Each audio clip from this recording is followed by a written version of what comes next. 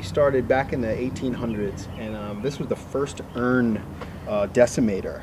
And basically what you would do is we would take the bodies and we would guide them in. We would guide them in this way while somebody else was turning this, and this whole apparatus would actually become like a grinder, and the really fast gears inside would actually mulch up the bones while we fed the body in.